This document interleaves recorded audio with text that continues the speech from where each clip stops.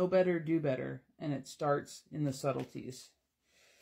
So we have this emperor out here, and the first thing that they're being screaming about is, it's in reverse, and they just keep talking about there being a split. So this energy is either somebody who has issues with their father, or they are having or had problems with fatherhood. And I'm talking about their relationship with their children, or maybe the idea of being a father. It's something like that. And yes, they can play off each other as far as it being, you had issues with your father, so therefore you have issues with being a father. However you want to say that. However, they're saying that you're climbing out of this.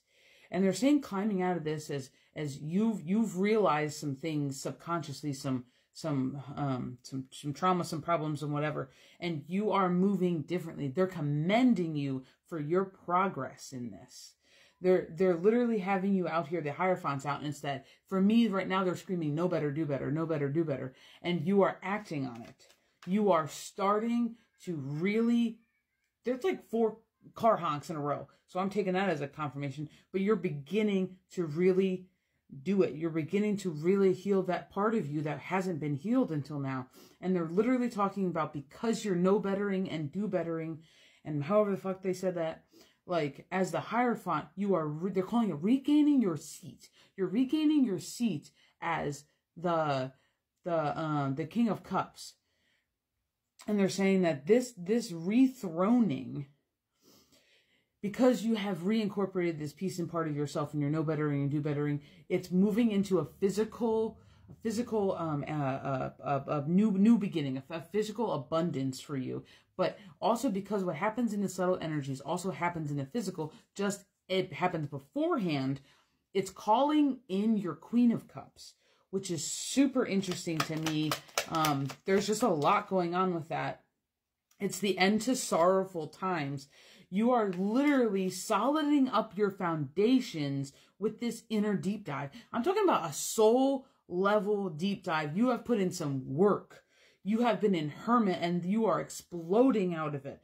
So right now they're talking about this realigning you not only with fate, but there's more than that. It's something about your mastery, your craft. There's something that you do that nobody else can motherfucking do because they can't do it like you. There's something that you bring to the table, bring to the world, and you are refinding that because you have healed this. And they start talking about that, even though it's subconscious and it's in the subtle energies right now, it has a ripple effect. And this ripple effect will be felt in the physical. That is your Ace of Pentacles. That is your new beginning. That is your physical foundational beginning. And they have the 4 of Wands out here, but they also have the 8 of Pentacles. And they're talking about your mastery, your craft.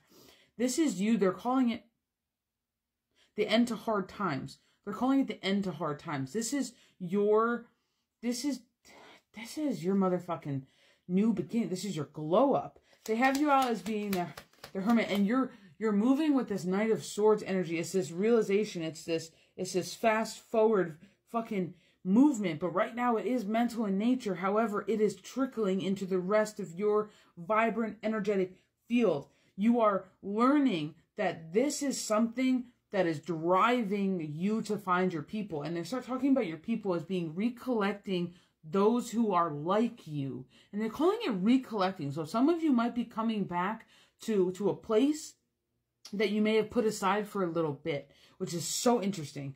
But they're talking about it being your community, your soul family, your tribe, but physically, like in a collaborative space. It's very odd. It's not, but it is, because it's this new brazen forward oof. But they're talking about it's bringing in what you're searching for. You just don't realize it is. No longer left out in the cold. End to sorrowful times. It's literally bringing in this 10 of coins energy, but this fulfillment, this beautiful abundance. But like what it's literally giving me is also like this emotion, this deep-seated belonging. This deep-seated rooted belonging. And they're screaming at me right now, follow your instinct. And they're not talking about follow your gut, and they're not talking about listen to your heart. They're not talking about listen to your head. This isn't that. They're saying your instincts. what your self does before you have to tell yourself to do something. They're telling you to rely on that and to use that. When you get a pull to do something, they're telling you to do it. When you get a feeling, and they're telling you to just boom, don't think about it, boom. Because change happens in a blink of a motherfucking second. And they're saying that they need you to act on your instinct. Acting on your instinct is what will bring your subtle energy into the physical for you. And they're saying that you've made these changes in the subtle energies. You've made these changes, help me, in the astral. You've made these changes subconsciously. And they're saying that this is the ripple effect. You drop this is weird. So there's a pebble and you drop it into water. That is you crushing through the surface of what you haven't dealt with. You are literally knowing better, doing better, and putting it into action. And this is having that outward ripple effect that affects everything. And they're telling you to keep motherfucking going. You need to trust your instincts, but you also need to act on your instincts in this moment.